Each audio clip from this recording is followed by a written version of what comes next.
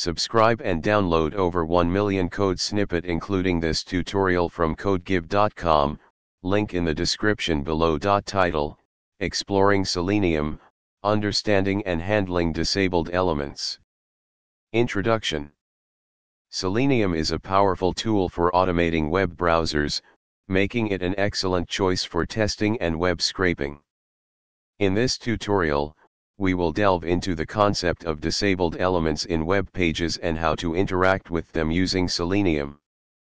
We'll cover the reasons why elements might be disabled, how to identify them, and how to handle them in your Selenium scripts. Prerequisites. Understanding disabled elements.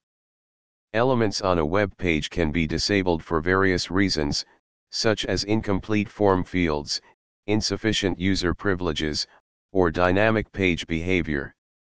A disabled element is unclickable and typically appears grayed out. To interact with disabled elements using Selenium, we need to identify and handle them appropriately. Identifying disabled elements. We can use Selenium's WebDriver to find and interact with elements on a web page. The is_enabled method is useful for determining if an element is enabled or disabled. Let's consider an example where we have a login form with a disabled submit button. Now, let's write a Python script using Selenium to interact with this form. Handling disabled elements. To interact with a disabled element, we can enable it first by modifying its attributes. In our example, we can enable the submit button before clicking it. Conclusion. Understanding and handling disabled elements in Selenium is crucial for robust test automation and web scraping.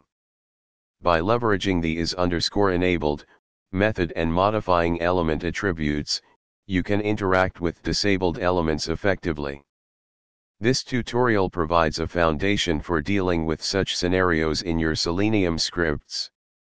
ChatGPT.